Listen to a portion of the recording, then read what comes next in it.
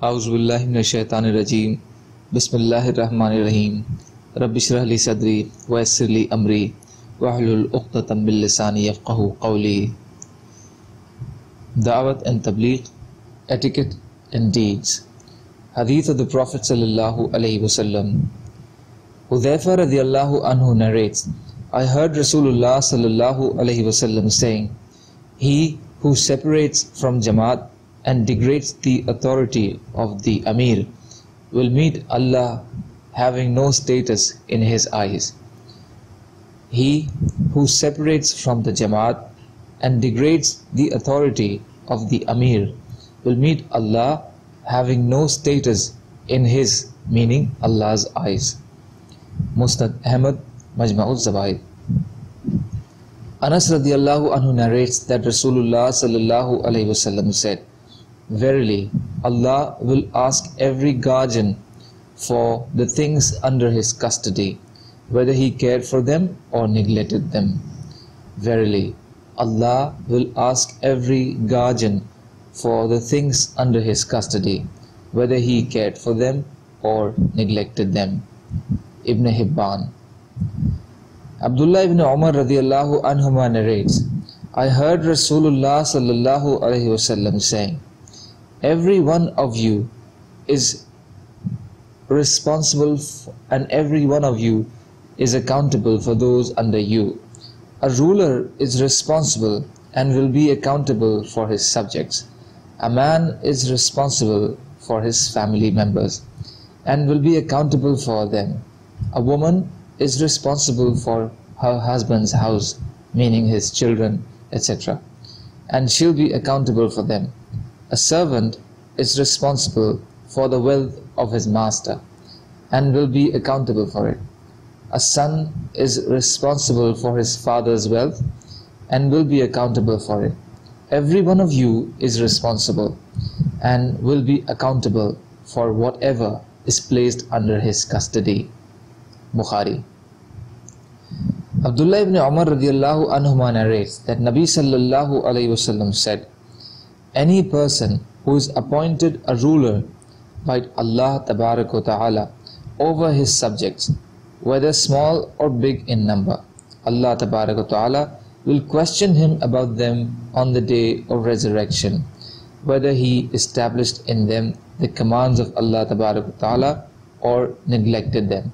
So much so that he would be questioned about his family members in particular. Musnad Ahmad.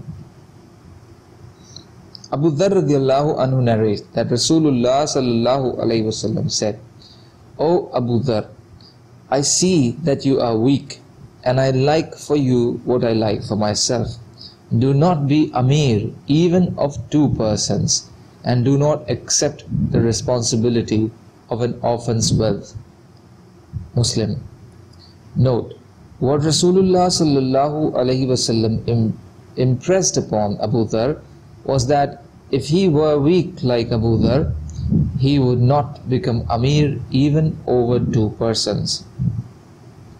Abu Dharr radiyallahu anhu narrates that I said, O Rasulullah, why do you not appoint me as a governor?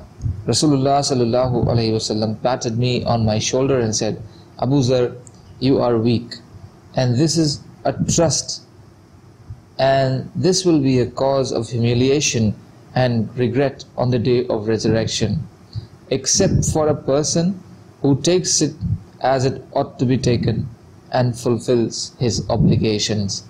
Muslim.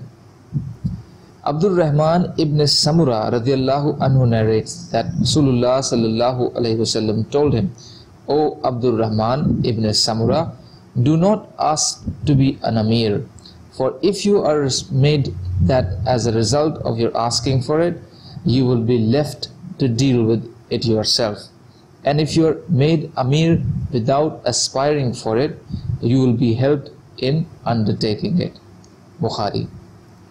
Abu Huraira radiyallahu anhu narrates that Nabi sallallahu alaihi wasallam said, A time is coming when you will aspire for authority, meaning becoming Amir, but it will be a cause of regret on the day of resurrection. How good is she who breastfeeds, and how bad is she who stops breastfeeding. Bukhari.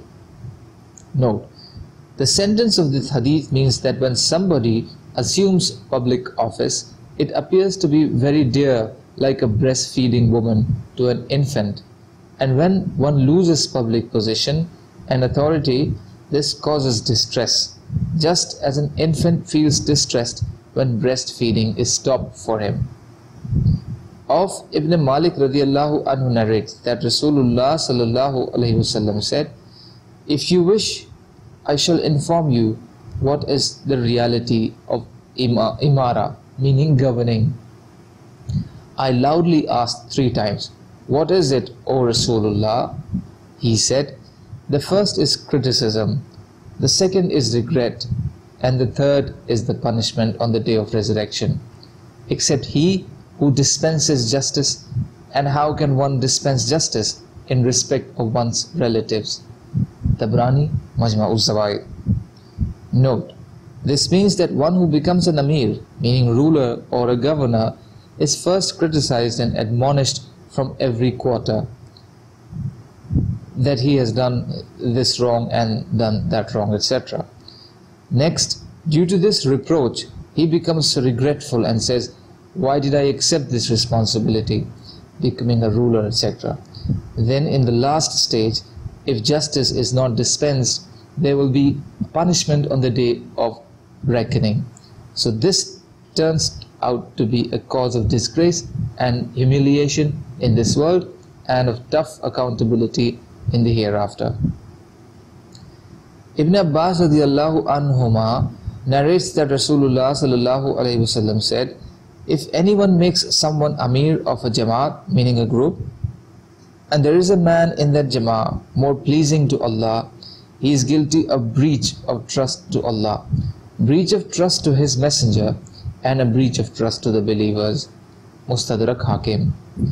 Note: in the presence of a better one, if some other is made Amir due to certain religious considerations, then this will not be included to this warning, as at one occasion Rasulullah sallallahu alaihi wasallam sent a delegation in which he appointed Abdullah ibn Jahash radiallahu anhu as Amir, and said to them, "He is not superior amongst you, but possesses more patience in withstanding hunger and thirst." Musnad Ahmad. Subhanallahi wa bihamdihi, subhanaka Allahumma bihamdika, ashhadu an la ilaha illa anta, astaghfiruka wa atubu ilayk. Subhanaka rabbil izzati amma yasifun, wa salamun alal mursaleen, walhamdulillahi rabbil alamin, bi rahmatika ya arhamar rahimin. La ilaha illallah Muhammadur Rasulullah.